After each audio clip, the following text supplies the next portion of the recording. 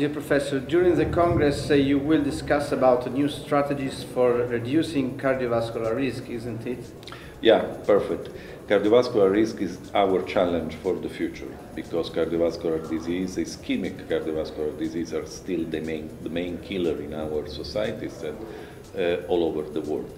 Now we have new opportunities to face and to reduce cardiovascular risk in primary prevention, in secondary prevention, but we have to be updated on what the opportunities from drugs, from devices, from strategies of identifying preclinical ischemic involvement of our heart and of the vessels. We have to be conscious of these opportunities and we have to use them to prevent cardiovascular disease. That's the main topic of this meeting.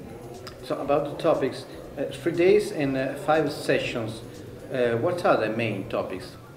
Well, if I would give you a fil rouge of the program that we will be listening to, the fil rouge, the one word fil rouge will be interaction. Interaction with different specialties, interaction with different doctors from between diabetologists, lipidologists, internal medicine scientists, hypertensive scientists, all figures in the world of cardiovascular disease that have to talk each other, to having in mind the patient at the center of the scene and trying to reduce and to abate all cardiovascular risk factors that usually are present at the same time in the same patient. So interaction between specialties and cooperation between different specialist figures.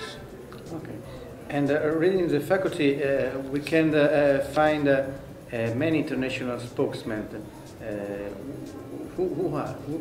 Well, we will have some international speakers and also we will have distinguished national speakers belonging to cardiology, diabetology, lipidology and so forth. We will have Professor Anker, who is a distinguished authority in the field of heart failure and in particular in the field of diabetic cardiomyopathy. He will give us a lecture on the second day of the meeting, and his contribution will certainly enhance the quality of the meeting that by itself, with all Italian speakers, recognized international Italian speakers, starts from very high level anyway.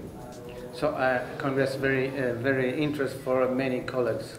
I think the purpose of the program is to gather at this meeting a lot of colleagues from different specialties, not necessarily from cardiology only, but it will be a chance for different colleagues belonging to different specialties to learn from each other, to learn from different specialties, to get what I think is the modern way of being a doctor, to learn a comprehensive, holistic vision of our high-risk cardiovascular patient.